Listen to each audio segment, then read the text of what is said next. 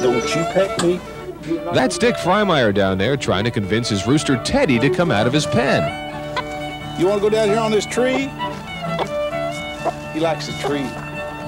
Teddy also likes to pick or peck winners. You see, Teddy's a gambler's dream. People have turned to Ted for everything during the past 4 years. He's predicted the outcome of races, World Series games, Super Bowls, even tells stockbrokers which stocks to buy. Hit the Preakness, take the Belmont. He's running 80% accuracy rate. In the 80s, which is not bad. Really, he's doing better than us humans. And he picked Reagan over Mondale. He picked Mondale just carried one state, and lo and behold, that's the way it wound up. Ted's fame is well publicized as this clucking clairvoyant has made headlines across the country. But he's not nesting on his laurels. No, Teddy's so hot that one man even offered old Dick $25,000 for him. I said no. I didn't want to sell a rooster.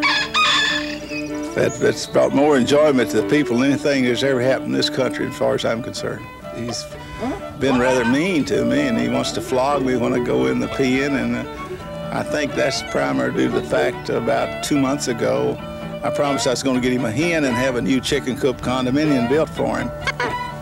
Golly, there you go again. See? He's mad at me over that hen deal. Well, with all personal feelings aside now, it was time for Ted to peck tomorrow's Derby winner. This is it. Here we go. All right, Ted, what are you going to do? What are you going to do? What are you going to do? What are you going to do? Two or one's going to win. I'm going to say the horse that occupies post position number 2 will win, and number 1 will come in second.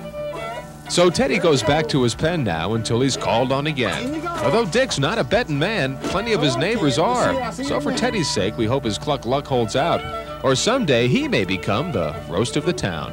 I'd say he's the most popular unfried chicken in the world.